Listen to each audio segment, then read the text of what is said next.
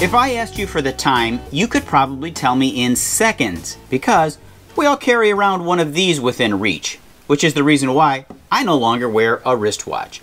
But there's something I really like about a wall clock.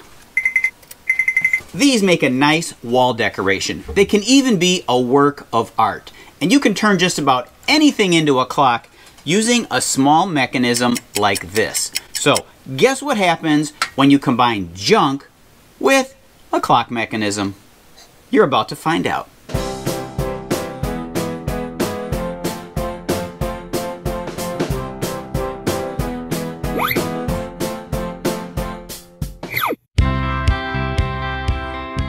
You probably already read the title of this video, so it should come as no surprise that I'm about to make a wall clock out of old license plates.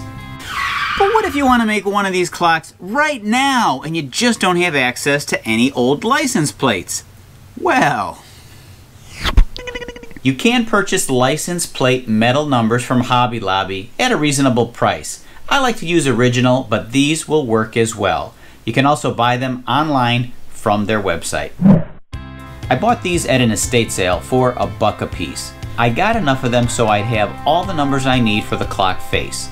In order to cut the numbers perfectly straight, I was going to use my new metal cutting saw, which actually worked, but not quite as good as you might expect. Now this saw can cut a 3-inch piece of steel, but when I used it on the plates, I was a little surprised that it left the edges a little jagged. So I switched over to the simplest tool, tin snips. These were able to cut fast, clean, and straight.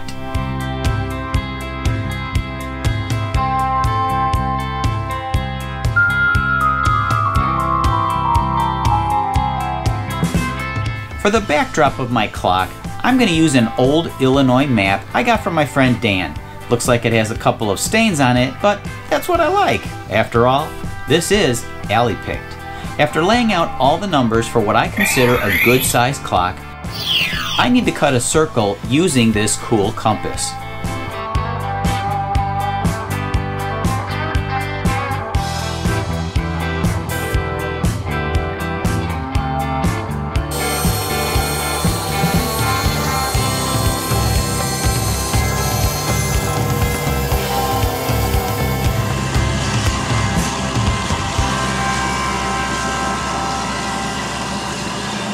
Just a little test here to be sure everything will fit as expected.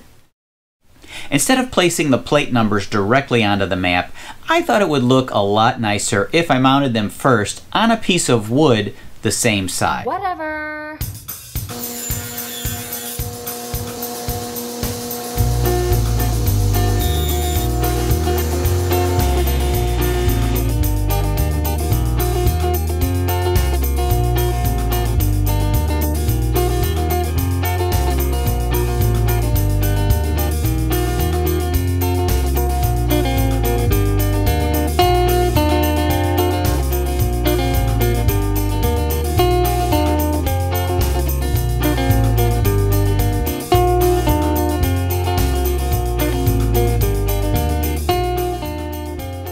For the clock mechanism, I'm shopping at Hobby Lobby.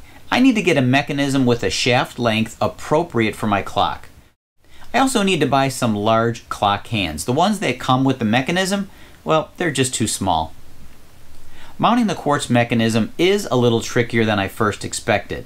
I don't want the back of the mechanism touching the wall. And to solve this problem, I'm going to do two things. First of all, I'll cut a square into the back about 3/16 of an inch deep.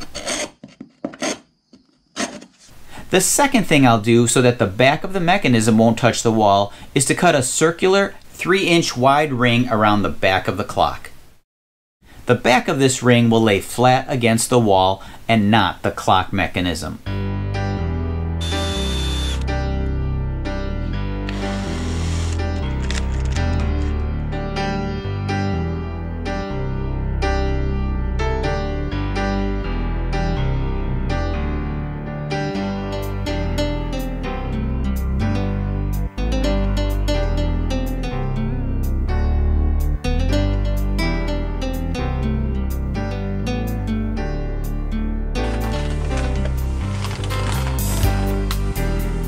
Here's a trick I learned some years back. After gluing down the paper, the best way to remove the excess is with sandpaper. It makes a nice clean edge.